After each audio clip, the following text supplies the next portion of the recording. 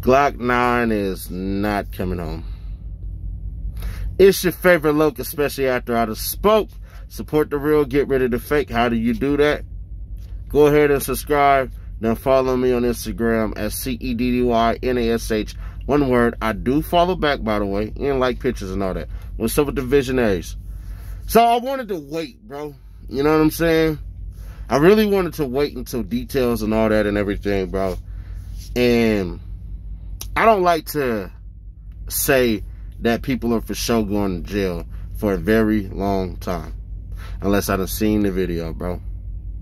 But knowing how all you need is hearsay or a witness to throw away the key, with Glokknine being charged with 5 attempted murders, each one of them carrying 20 years.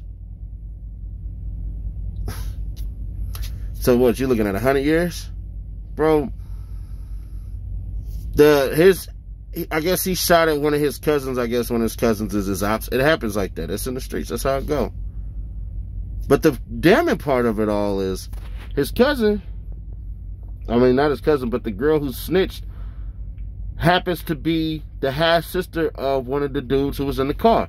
Now, she wouldn't throw him under the bus fully. She was like 50-50. But she said Glokknine and a couple of cats hopped out 2 cars toting pistols and got it cracking. Let me tell you something like this, bro. Ain't nothing gangster about shooting no house up. You was true sucker if you shot a house up. Now, did he do it? I don't know.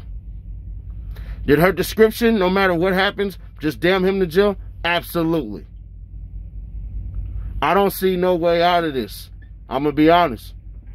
I don't think he gets life. I probably think he gets like 20, 30 years.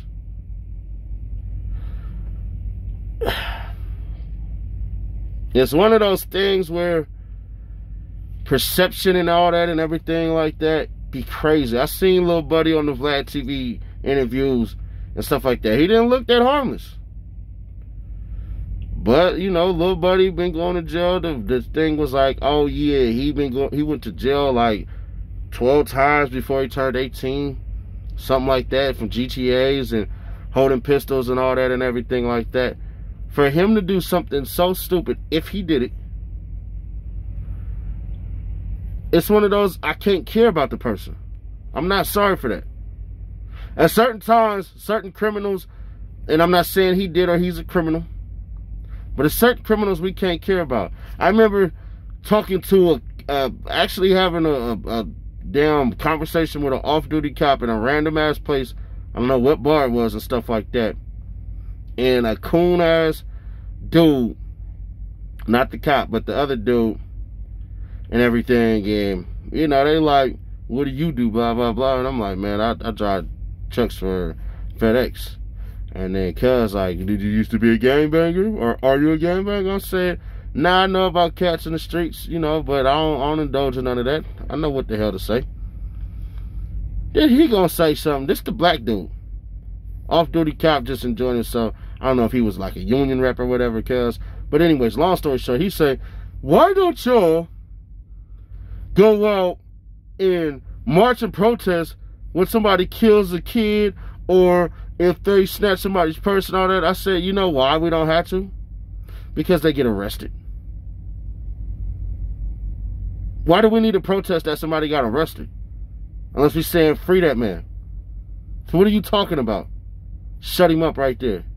I don't want to hear that. Bro, we don't want every criminal, every bad person, none of that stuff out, bro. That's not even true. So if he did it, man, bury him under the jail. I'm not sorry for that. They killed a 3-year-old little kid and all that and everything, bro. I'm out on that, bro. Shooting up houses is a no-no. And killing kids, you deserve a bullet in your head. I don't care who you are.